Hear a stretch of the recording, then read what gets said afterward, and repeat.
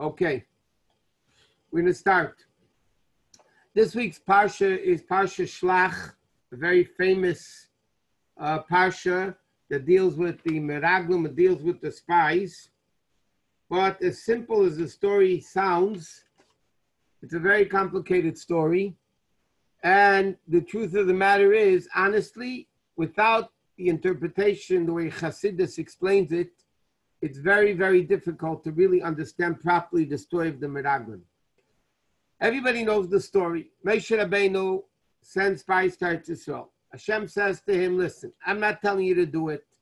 You want to do it? Okay, send spies to Israel. I'm not telling you to do it. Spies come back, and Moshe Rabbeinu says to them, I want you to tell me exactly what's going on. Is it weak? Is it strong? Is it loud? Is it good? Is it bad? Give me a total report. And bring back from the fruits of the land.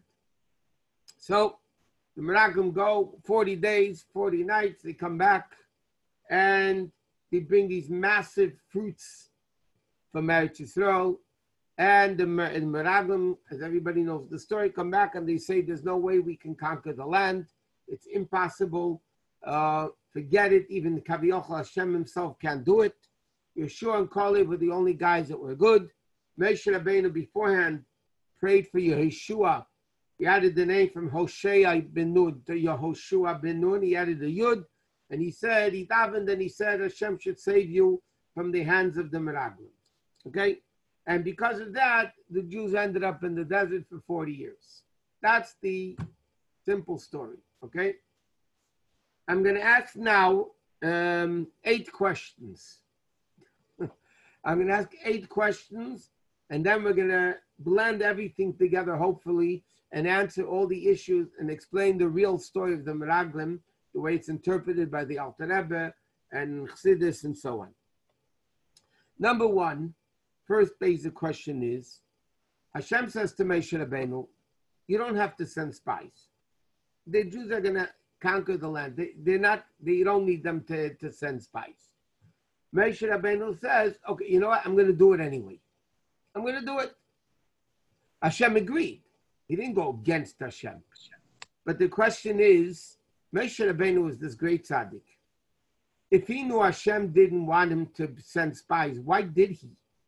He should have told the Jews, you know what? Hashem said we don't need it, then I'm not doing it. So Moshe Rabbeinu sends the spies, even though he knows Hashem is not interested in doing it. He's not punished for it, by the way. Nowhere is Moshe Rabbeinu punished for the story of the spies. But why did he send the spies if Hashem told him no? Number 2, Hashem says no, and then Hashem says, okay, I agree. Send the spies. I mean, it's like Hashem, so to speak, changing his mind to a certain extent. Third thing, Rashi says at the beginning, the first Rashi, Shlach lecha anashim, Rashi says, Shekulam kshedim hayu. They were all tzaddikim. You can imagine, if Moshe Rabbeinu picked them, they were tzaddikim. Very great tzaddikim. From the entire Jewish nation, who did Moshe Rabbeinu pick? Moshe Rabbeinu picked these 12.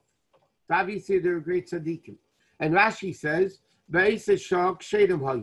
at the time he sent them, they were kosher people. They were tzaddikim. So why did they sin? Why did they change their mind and come back with such terrible lashon hara, terrible evil things about Eretz Yisrael? Why did they do that? Another thing, if you think about the story, it's a joke. The Meraglim said, we don't want to go into Eretz Yisrael. That's what they said. We don't want to go into Eretz Yisrael. What was the punishment? They're going to stay longer in the desert. That's exactly what they wanted. Think about it. The Meraglim said, we don't want to go into Eretz Yisrael. We want to stay in the desert. So what's the punishment? Staying 40 years in the desert. What type of punishment is that? That's exactly what they wanted. Another question. We find everybody brought back fruits. And Rashi says in the Gemara in Saita that Yeshua and Kalev did not bring back any fruits. And the Gemara says 2 reasons. One is because they were prominent, so it was below their dignity for them to be schlepping back fruits. And another thing the Gemara says, and that's what Rashi says, why didn't Yeshua and Caleb bring back fruit? Because the Jews, the Meraglim, brought back fruit. The reason they brought back the fruit, Moshe Rabbeinu told them. But they wanted, when they brought back the fruits, to show, just like the fruits are freakish sized, the same thing, there's old giants there. They wanted to show, just like the fruits are strange, overgrown, the people are overgrown. So, but the problem was, Moshe Rabbeinu told them to bring back fruits. Why didn't Yeshua and Caleb bring back fruits? Moshe Rabbeinu told them to bring back fruits. Another interesting shaila. We know in Yiddishkeit, a minyan is 10 people. A minyan is 10 people. Where do we learn out 10 people from? From the Meraglim. The Torah calls the Meraglim Eidah, the community. In this week's Parshat, the Meraglim are called Eidah community. So a community is, how many Meraglim were there? The negative Meraglim were 10 people. So therefore the Gemara says, and Halacha says, where do we learn out that a minyan is 10 people? From the fact that there were 10 spies. So the Rebbe asks, a lot of Mefarshim ask, there's no better place to learn out a minyan than from 10 bad people? The Meraglim came back and sinned. Wasn't there a better place to learn out the minyan? The only place is from the Meraglim? It doesn't make sense. Another question, and we'll stop with we ask this question, then we'll explain the whole thing. And that is, why didn't Moshe Rabbeinu daven for all the spies? The pasuk says Moshe Rabbeinu davened for Yehoshua, that Yehoshua should come back with that he should be saved. The question is, why didn't Moshe Rabbeinu daven for Kalev? Why didn't Moshe Rabbeinu daven for all these spies? He should have davened for everybody. Why only for Yehoshua? Again, it doesn't make sense. If he's davening for Yehoshua, daven for everybody already.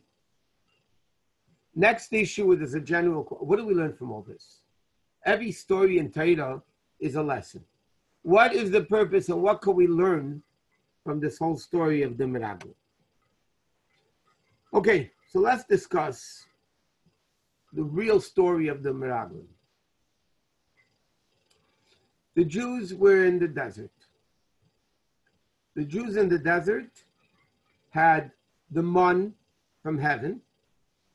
They had the well, which was, by the way, not only did they drink from it, there was their mikvah. There was, everybody drank from it. The animals drank from it. Everybody had water from the well, Miriam's well. They had built-in air conditioning because the clouds took away the sun. The clouds got rid of everything, all the dangerous things on the way. And the clouds were very good. What did the Jews have to do a whole day? They didn't have to work for a living. They didn't have to go draw water from the well. They didn't have to fan themselves with air conditioning. Everything was there from Hashem.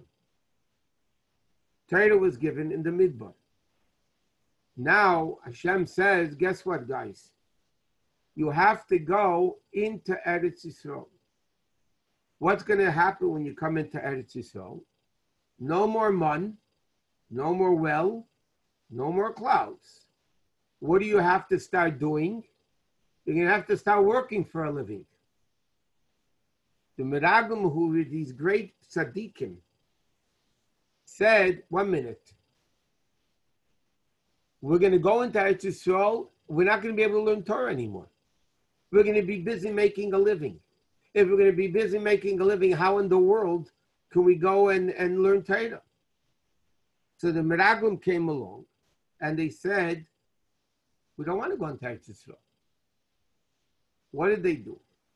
They came back and they spoke seemingly negative about Eretz Yisrael. But the truth is, that was not their sin. They spoke exactly, they answered Moshe Rabbeinu's questions. Moshe Rabbeinu told them, I want you to see, is it strong or weak? Are the cities fortified? What's the story of the people there? Is it fertile land? They came back and they said exactly what the story is. And they brought back fruits, exactly like Moshe Rabbeinu. What does he want from them? The problem is the Meraglim added one word that caused the problem. Hashem told Moshe Rabbeinu. Moshe Rabbeinu was told by Hashem, you know what, I don't want to send spies. Because I know we can do it. The spies came back and they said the truth. But Moshe Rabbeinu didn't tell them to see if we could conquer the land. Moshe Rabbeinu said to them, I want you to find out how to conquer the land. I don't want you to see if we could do it. I want you to see how we do it. And the sin of the Meraglim was, they came back, and this nobody told them to do. The only sin of the Meraglim was that they said, Hashem Kaviyach, even God himself. And God himself can't even conquer the land. How can they say such a thing? How can the Meraglim Tzaddikim say such a thing? Because the Meraglim understood the following, and they were wrong. It was a terrible mistake. But let me tell you what the sin of the Meraglim was. The Meraglim misunderstood the fact that if Hashem wants the Jews to go into Eretz Yisrael, they're able to overcome the difficulties of Eretz Yisrael, and they can create a Torah environment, a Yiddish environment, Davke in Eretz Yisrael. That's what Hashem wanted. The Meraglim said, we have to lock ourselves up in the ghetto. Let's lock ourselves up in the ghetto. Let's not go out into the world. Let's segregate ourselves from the world. The world will corrupt us. Hashem said, that's not what I want. Because the Meraglim said, and this is a very interesting thing the Rebbe explains. The Rebbe says, there's two types of tzaddikim. There's two types of tzaddikim. There are tzaddikim, like we know even today, many tzaddikim are tzaddikim for themselves. You know, they're locked up. They're not interested in dealing with the world. They separate themselves from the world. They learn, I don't want to use, I'm not, God forbid, speaking that. They'll learn in a kernel, they'll learn in a yeshiva, and they say, let's separate ourselves from the world because the world will corrupt us. You know, it's the same thing you have, to go off for a second. Many people say, let's get rid of the internet. Let's get rid of everything, all these things, because look what it's doing. That was the sin of the Meraglim, by the way. What Hashem wants, that you take Eretz Yisrael, you take the giants of evil, meaning very powerful forces of evil, and over there the Jew has the ability to create an environment of Torah mitzvahs. Hashem says it's no trick to be good in the desert, to learn Torah in the desert and keep mitzvahs in the desert. What's the big deal? Do you have anything else to do? Hey, there's nothing else you could do. What else are you going to do? There's no movies, there's no internet, there's no, thank God everybody's phones were down today. It's a day of menucha, a day of rest. But why? So Hashem said there's two types of tzaddikim. The Meraglim, they were of the opinion, lock yourselves up in the ghetto. Let's stay in the midbar. Yeshua, who was going to be the leader, that was going to take the Jews into Eretz Yisrael, that is a different type of a person. He is a Nasi, a lead Jewish leader that knows that Hashem doesn't want us to lock ourselves up from the world. Hashem wants us to be in the world. And in fact, that was the difference between Rabbi Shimon bar Yochai and Rabbi Yishmael. Rabbi Shimon bar Yochai was, so to speak, locked up in a cave. Rabbi Shimon bar Yochai was Teirasi Nasi. He didn't do anything else but learning. And Rabbi Shimon bar Yochai said, how can you leave Torah and work in the field? You can't do that. And the Gemara says a lot of people tried Rabbi Shimon bar Yochai's way. It didn't work. Rabbi Yishmael, on the other hand, was a Kohen Gadol. Rabbi Yishmael, on the other hand, said, Haneg bahem mineg derech eretz. Together with Torah, you need to have world. Don't separate yourself from the world. You need to be together with the world. So therefore, what did Moshe Rabbeinu want from sending the spies? Moshe Rabbeinu said like this. It's a given that if Hashem wants to do it, he could do it. That's a given. What does Moshe Rabbeinu want? That the Jews should understand this on their own. You know, there's Nasa v'nishma. Hashem says, guys, I'm going to take you into Eretz Yisrael. You're going to conquer the land. You're going to go into Eretz Yisrael. You could do it. Of course, Moshe Rabbeinu believed in Hashem. The Jews are maminim b'nei maminim. They also believe in Hashem. But what Moshe Rabbeinu wanted to do was that the Jews should understand this on their own. That they should see it physically, that they have the ability to conquer the land. The problem with the Meraglim was, the Rebbe explains, the problem with the Meraglim was they only relied on their seichel, and therefore they forgot the Kabbalah. So they did on the Nishma, they forgot the Nasa, they forgot that Hashem is able to do it regardless, and a Jew could overcome the difficulties of the world. And in passing, there's a very interesting pasuk. It says, we felt, the Meraglim came back, and they said, a lot of rabbis use this in speeches, but it's a very important thing. The Meraglim came back, and they said, we felt like grasshoppers. We felt like grasshoppers. And then the pasuk says, V'chein hoyinu b'eineihem, so we were in their eyes. Listen to this. The Meraglim came back and said, we felt like grasshoppers compared to them, and so we were in their eyes. And all the Bali Musa and all their rabbis in their speeches, when they speak about Jewish pride, the way a Jew thinks of himself is the way others are going to think of you. If you think you're a grasshopper, you think you're a nothing, so will people think of you the same way. If you don't have Jewish pride, then Goyim will look down at you. If you don't have pride in your Yiddishkeit, in your Torah mitzvahs, then other people will look down at you. The way you think of yourself, that's the way other people will think of you. And that's just the derech hagav. And coming back to this point. So the Meraglim didn't want to go into Eretz Yisrael. They wanted to stay in the Midbar. And we said why? Because they said, we need to seclude ourselves in the Midbar, and therefore we'll be able to keep Torah mitzvahs properly. So the Rebbe explains, that's why we learn out a minyan from the Meraglim. What was the Meraglim's approach? Let's stay in the desert. Let's be in a cocoon. Let's stay in this ghetto. Let's be away from the world to be able to keep Torah mitzvahs.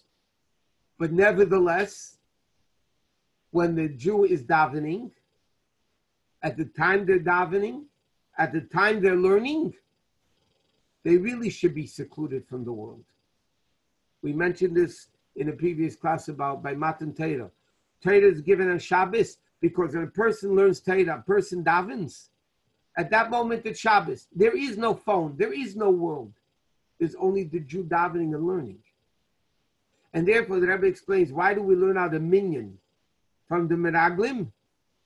Because the Meraglim had a positive side to them. Seclude yourself from the world to be able to observe Torah mitzvahs. The problem with that, the worst thing was, they said it's impossible for a Jew to be in the world and do it. That's what they said. A Jew cannot be in the world. We cannot go into Eretz Yisrael, be involved in worldly affairs, and keep Torah mitzvahs. What did Hashem say? That's the mistake. That's not what I created the world for. I created the world for Dira B'Tachteinu, like we learned many times. Hashem says, I don't want you staying in the yeshiva all your life. For that matter, in Chabad philosophy, Hashem doesn't want us to stay in Kollel the whole life. Hashem says, go out into the world where there are giants, where there are super evil forces, and over there, create an environment of Torah mitzvahs. Don't come along and say, I can't be a religious Jew in the world. I can't be a religious Jew in business. That's what a lot of people say. Okay, in shul I can be religious. In business, how can I be? That's exactly what the Meraglim wanted. The Meraglim said, you cannot be a religious Jew in Eretz Yisrael in world, where there are powerful giants, powerful forces of evil that want to destroy the Jew. It's impossible for a Jew to be religious. That was exactly the sin of the Meraglim. The Meraglim said you can't do it, and Hashem said you could. Okay, so there, yes, there are tzaddikim, that is their style. But Moshe Rabbeinu gave the bracha to Yeshua because Yeshua was a future leader. And the future leader has to have that ability to have the bracha that Hashem should save him from the idea of the spies. Now, why didn't he daven for Kalev? Kalev wasn't the leader. Kalev did not become a leader of the Jewish people. But Kalev on his own understood that he had to go to Hebron, to Kivrei Ovis. He understood he had to go to Hebron to daven by Mersa Machpelah, that the Ovid should help him in be the great person that he was, not to be hurt by the Meraglim. But Moshe Rabbeinu said, their tzaddikim, that's their style, good, but that's not what Hashem really wants. Hashem wants a tzaddik that could be involved in the world. Okay, next. It's also part of this. So therefore, why did Kalev and Yeshua not bring back fruits if Moshe Rabbeinu told him to bring back fruits? Because, in fact, the Rebbe has a whole long sikha about this. I'm not going to go into the whole sikha. But the Rebbe discusses, there's two ways of looking at Moshe Rabbeinu's request. One way of looking at the request is, fruits have to be brought back. Whoever does it, does it. That's it. It could be anybody else. Another way of looking at it is, Yeshua, everybody, all 12 of them had to bring back fruits. Well, Moshe Rabbeinu, just look at the pasuk. Moshe Rabbeinu sent them to Eretz Yisrael. He said, bring back fruits. Then can you look at it two ways? Does everybody have to bring back a fruit? Or the fruits have to be back? If 5 people bring back fruits, it's okay. The Rebbe says, Rashi learns, like the second opinion of the Gemara, that the reason why they didn't bring back fruits was not because they were prominent people. And if they were prominent people, they didn't have to personally bring back fruits because the other people were bringing back fruits. There was a personal obligation on Yeshua and Kalev to bring back fruits. Why didn't they? They said very simple. Moshe Rabbeinu told us to bring back fruits to prove how fertile and how good the land was. But the Meraglim didn't bring back fruits for that. They brought back fruits for a negative reason, to show that just like the fruits are crazy, the people are crazy, big and strong. So Yeshua and Kalev said, yeah, we have an obligation to bring back fruits. But they already proved that it's negativity, and there's it's an Aveda, and therefore, according to Halacha, the Rebbe explains, Yeshua and Kalev were not allowed to bring back fruits because it would be contradictory to the mission that Moshe Rabbeinu gave them to bring back the fruits. And therefore, they didn't do it. Okay, now, therefore, we find another interesting expression. When Moshe Rabbeinu, Hashem wanted to destroy the Jewish people. So in the Parshat it says that Moshe Rabbeinu said to Hashem, what's going to happen? That the Jews are going to, you're going to destroy the Jews, okay? And he says, Vayishchotem bamidbar. You're going to shech them in the desert. That's what the pasuk says. Okay? They're going to say, the people are going to say, Vayishchotem bamidbar, Hashem shechted the Jews in the midbar. Meaning he wiped them out. What type of expression is this? He shechted them in the midbar. I mean, the people would say he killed the Jews out in the desert. Why in the world is the pasuk using the expression "Vayishchotem bamidbar"? You shechted them in the midbar. So the Rebbe explains very beautifully. Ask somebody, what is shechita? If you ask somebody what is shechita, they're not going to tell you I'm killing the animal. You're telling a person I'm making it kosher to eat. Shechita is just not a killing of an animal. That's killing. What is shechita? Shechita is preparing the animal to be elevated, to be utilized and eaten by a Jew. Moshe Rabbeinu said to God, you're going to keep the Jews in the midbar. You know what the purpose of the midbar is? Vayishchotem bamidbar, to prepare the Jews to go into Eretz Yisrael. In other words, the punishment of staying in the midbar was not a punishment. The punishment was that none of them went into Eretz Yisrael, that they all died. That was the punishment. What was the fact that they stayed in the desert 40 years? That wasn't the punishment. That was to prepare the Jews to be able to go into Eretz Yisrael. And for that, they needed 40-year preparation to undo the 40 days that the Meraglim sinned. And therefore, Hashem said, you're going to stay in the midbar 40 years. For what purpose? Vayishchotem bamidbar, to be shechted, so to speak, to prepare themselves to be able to go into the midbar. That's what Hashem wanted from the story of from that aspect of the Meraglim. Okay, therefore, we find another interesting thing in the whole story of the Meraglim. Another remarkable concept. Again, Hashem says to Moshe Rabbeinu, I'm not telling you to do it. I'm not commanding you to bring in, to send spies. Moshe Rabbeinu did it anyway. And we asked the question before, the famous question, so why did Moshe Rabbeinu send them? Okay, so let's go off a little bit to understand a very, very interesting difference between the Haftarah today and the Parsha of Shelach. The Haftarah Parsha Shelach is the story of Yeshua sending two Meraglim, okay, to Eretz Yisrael. They ended up in the house of Rachav Azayna, which, by the way, the Mefarshim say Zayna doesn't mean a prostitute. It means a business lady, from the word Zon. Mefanish, she wasn't a prostitute, the Mefarshim say.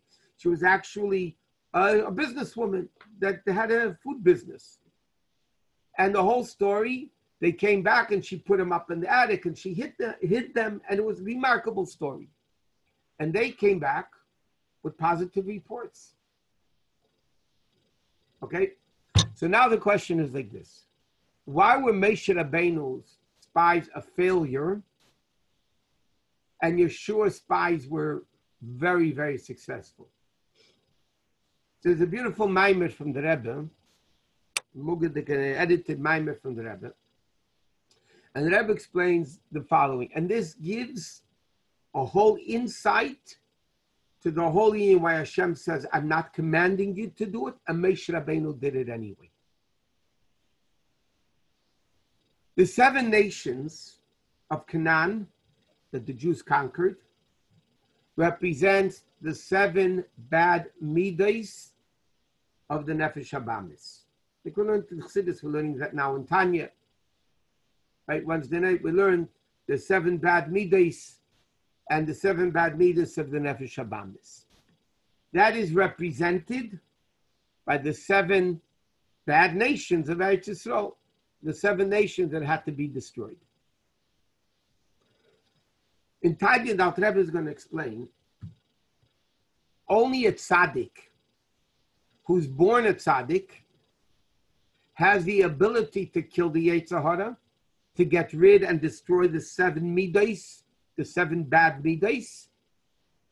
Only a tzaddik gomor has the ability to transform it to kedusha.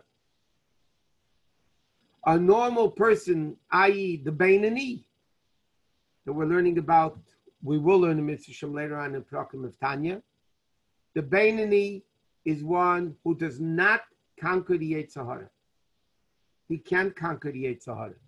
You have to be born to hit tzaddik. You have to be born with that ability to kill your Yetzer Hara. A normal person, a Beinani, that he cannot do it. A Beinani, we mentioned, we didn't get there yet, but we learned in Tanya, a Beinani is somebody who doesn't sin at all. Not in thought, not in speech, and not in action. Why isn't he a tzaddik? Because he still has a Yetzer Hara. And this Yetzer Hara is constantly pumping in evil into the person. But the person, the Beinani, the second an evil thought comes into his mind, he gets rid of it by thinking a good thought. Second, he wants to speak something bad, he doesn't do it. He closes his mouth. Second, he wants to do something bad, he has the impulses to do it, but he doesn't do it. A Beinani could control thought, speech, and action. A Beinani cannot control the Nefesh HaBahamis. He cannot conquer the 7 midos of the Nefesh HaBahamis of the animal soul. That's impossible for anybody to do except the tzaddik. So the Alter Rebbe explains in Tanya, so why does it take to heat tzaddik? So why is the neshama given the oath to heat tzaddik if you can't? If you can't be a tzaddik, why is the neshama given that oath, ability to be a tzaddik? So the Alter Rebbe says in Tanya, listen, you can't do it, but try. You have to try to do it. You have to try to kill your Yetzer Hara.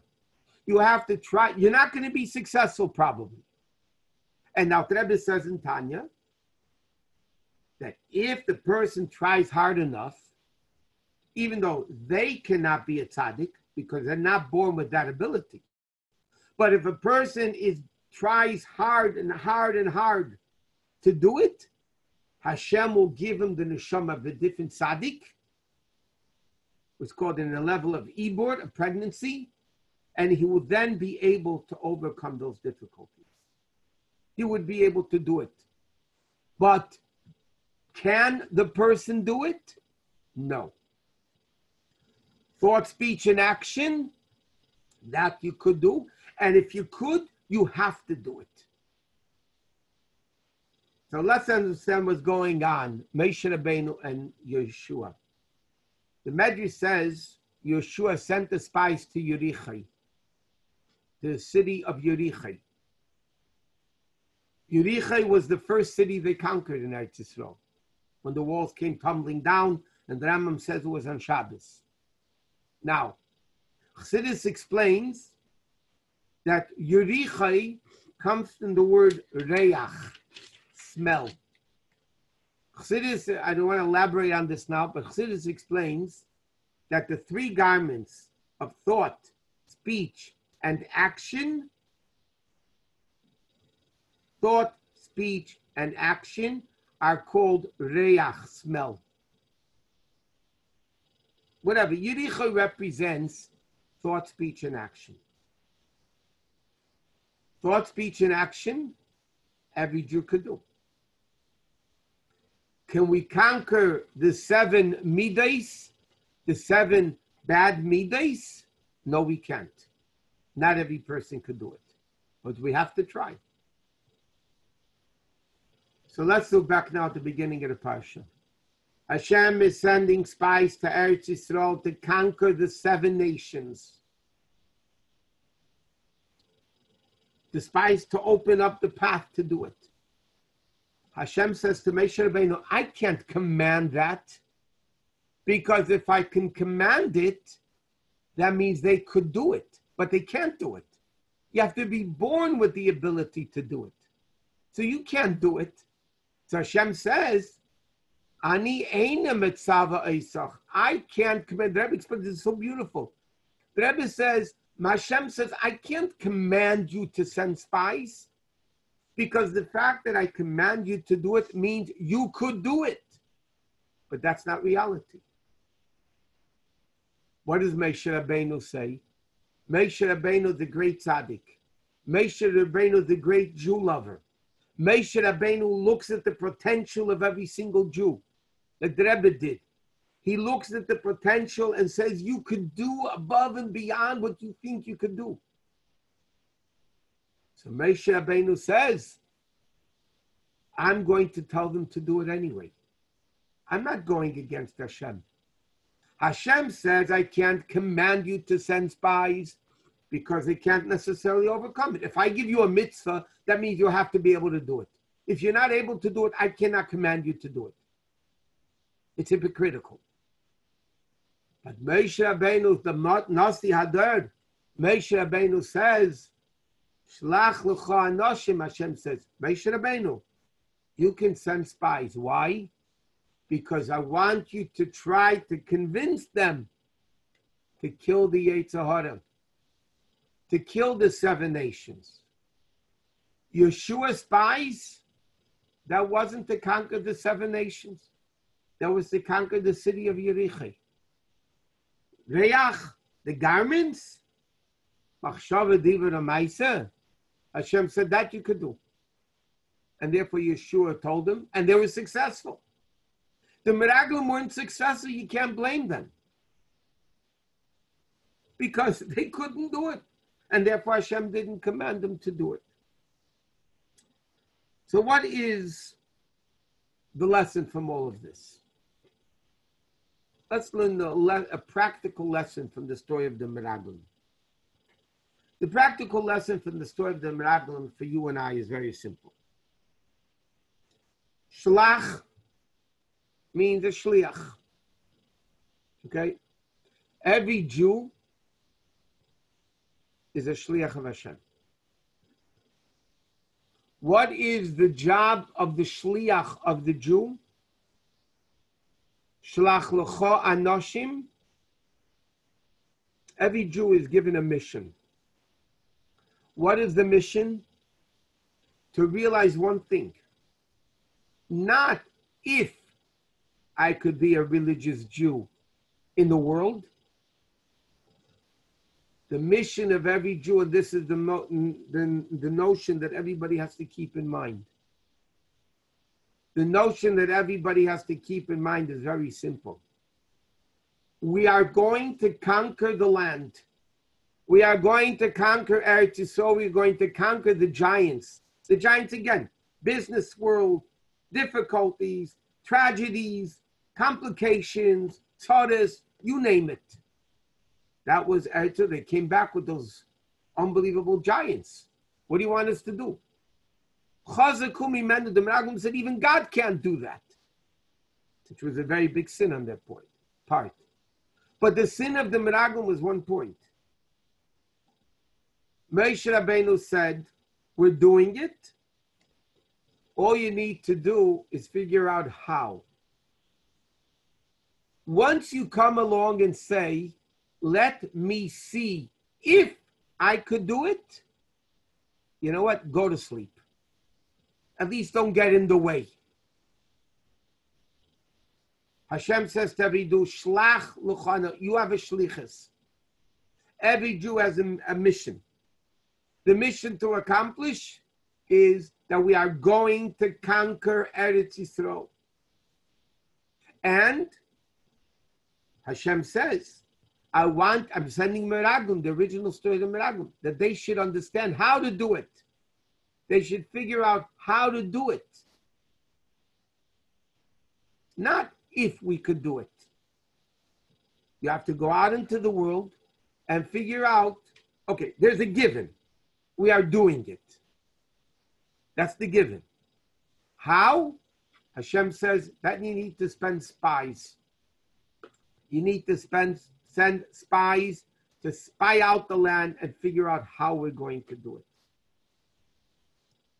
And the same thing, on a personal note, I can tell you, okay, thank God we were evicted from the show, and from Foothill. Baruch Hashem, we were evicted. Without that, we'd still be there. We're evicted. And then we have this big, way over the head stuff. And we were talking, and we said, listen, what does the Rebbe want us to do? We're doing it. We're doing it. We have to figure out how. But if, God forbid, our attitude would have been, let's see if we could do it, we would be homeless in the streets. We'd have to put up a tent on Wilshire in the middle, I don't know, who knows where. But this is a very important lesson that Rebbe banged into our heads. Hashem gives every Jew a mission. The neshama comes into the body. That's the neshama going into Eretz Yisrael. There's a mission to accomplish. Make a direh b'tachtein, make a dwelling place for Hashem in this world. Hashem says you can do it. I want you to figure out how to do it. And in fact, the Rebbe many times by the Shluchim convention spoke a very interesting difference between a shliach, that we say shliach shel adam kamaisai, a shliach of the person, the messenger of the person is like the person himself, versus an eved. The halach is yad eved ki yad rabbi. The hand of the eved, the hand of the servant is the hand of the master. And the Rebbe explains what's the difference between a shliach and an eved. Another remarkable concept. Both are connected to the sender. The eved is an extension of the master. The shliach is an extension of the one that sent him, of the mashaleach. The Rebbe said like this: the purpose of a shliach, and the Rebbe said that many times at the Shluchim convention, the Rebbe said the purpose of a shliach is to go to a place with the attitude I'm doing it and figure out how to do it. And Eved doesn't figure. Eved is like a hand. That's it. He does what he's told and that's it. The purpose of a shliach, the Rebbe says, is for the shliach to use his own brain, not like the Meraglim that said we can't. But the purpose of the Meraglim sending was that they should say how we're going to do it. And that's a really remarkable lesson in the attitude of what Moshe Rabbeinu teaches us. Number one, even though you can't do it, Torah says you can't conquer your Yetzer Hara unless if you're a tzaddik. Torah says, Moshe Rabbeinu says to the Jew, you know what? Even if you think you can't, go anyway. But go with the right attitude. If you go with the right attitude, you'll come back very productive.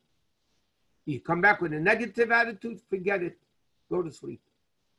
The Meraglim should have gone to sleep. It would have been better. They would have gone straight into Eretz Yisrael instead of spending 40 years in the Midbar.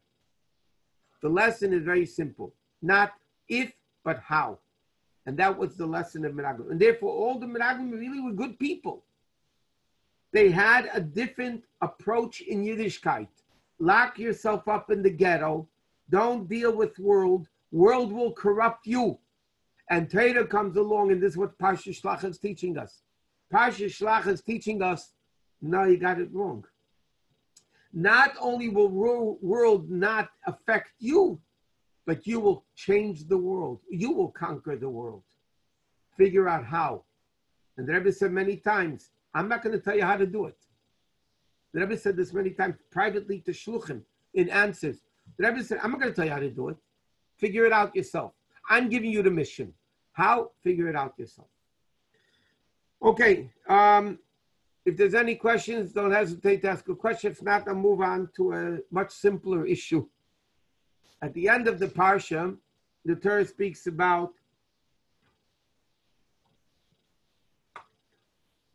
the Parsha of Tzitzit. Okay? Now we know, it says in the mitzvah of Tzitzit, there's no mitzvah in the Torah. There's certain mitzvahs in the Torah that you have to do. Like a man putting on tefillin, you have to do. Woman benching lich, you have to do. Lulav esrig, you have to do. I mean, mitzvahs that you have to do. There are other mitzvahs that you don't have to do. But if a scenario comes up, then you have the mitzvah. For instance, there's a mitzvah in the Torah to do shechita. Shecht an animal. There's no mitzvah in the Torah, I have to go shecht an animal. The Torah says, if you want to eat meat, then you need to shecht an animal. The Torah says there's a mitzvah mezuzah, which we're learning in the Wednesday night halacha in Tanya class. There's a mitzvah mezuzah. I don't have to buy a house to put up a mezuzah. If I want to live in my car, I want to live in the street, I don't have a mitzvah putting up mezuzah. If you live in a house, you need to put up a mezuzah. The same thing. One of the mitzvahs in the Torah is the mitzvah of a get, about divorcing a wife.